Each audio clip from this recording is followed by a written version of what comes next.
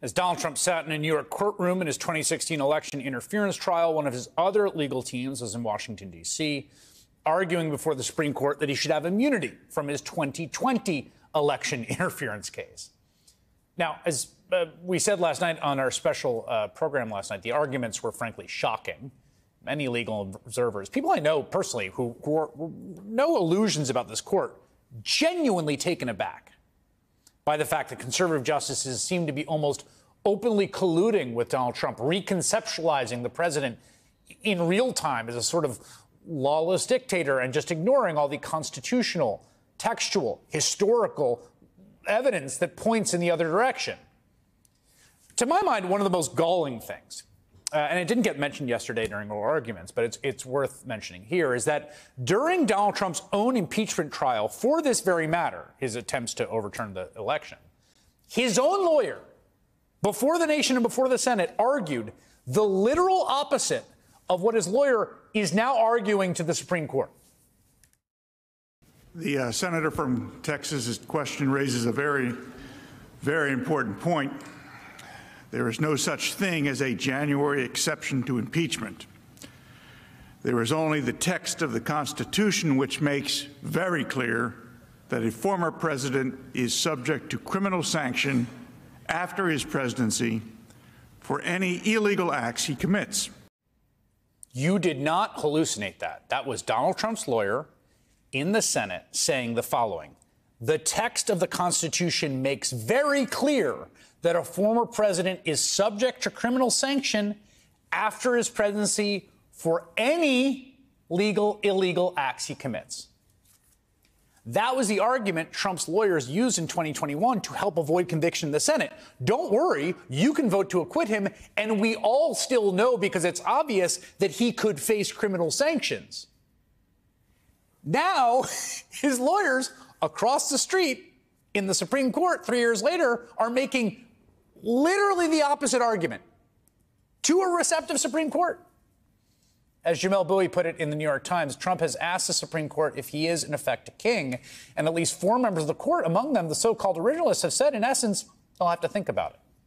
Jamelle Bouie, opinion columnist for the New York Times, joins me now. Jamelle, I love your column today. I thought it was really fantastic work.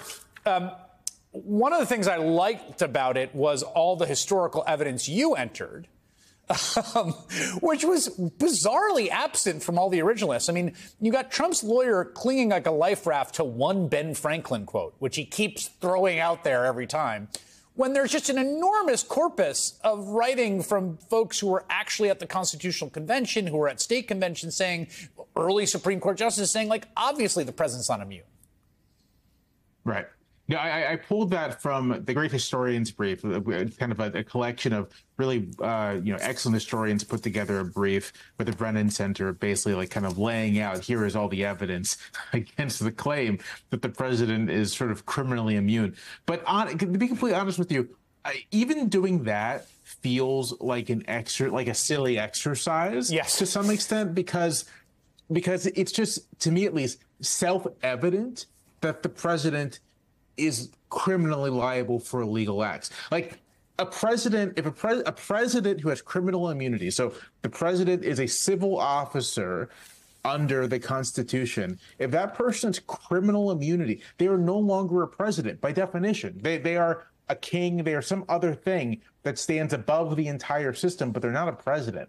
And so it's just sort of like system breaking to suppose that the president is above the law in any sense. And so you can marshal all of this historical evidence. And I do think it's worth doing. It's worth showing in detail, right, that the people who constructed this thing thought a lot about this specific question and gave us pretty straightforward answers that don't really require any interpretation. But I also think it's worth saying that, listen, by definition, the president has to be legally accountable. Yeah, this really is a kind of go with your gut situation. Like, what is your intuition about this is correct as an American, we threw off the tyranny of the monarch, like no one is above the law. Like, that is correct.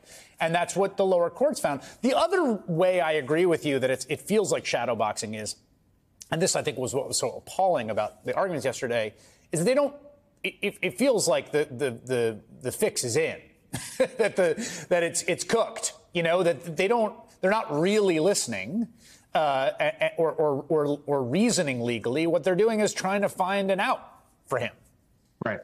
Right. I mean, I think the big tell, the giveaway, that they refuse to deal with the facts in question.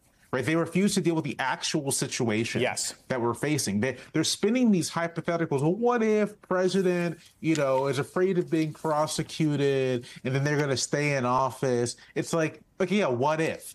But like what actually happened is that the president was defeated in an election and then refused to leave and summon a mob to overturn the process by which he is supposed to leave. And that wasn't because he was afraid of prosecution. If Donald Trump had just went gently off into the night after losing, he could still run again. Like no one would care, right? There wouldn't be a prosecution.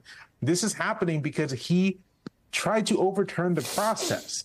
And so this isn't some sort of vengeful, Biden, some vengeful Justice Department going after Trump because he signed some bills they didn't like. It's because he did something genuinely transgressive and system threatening.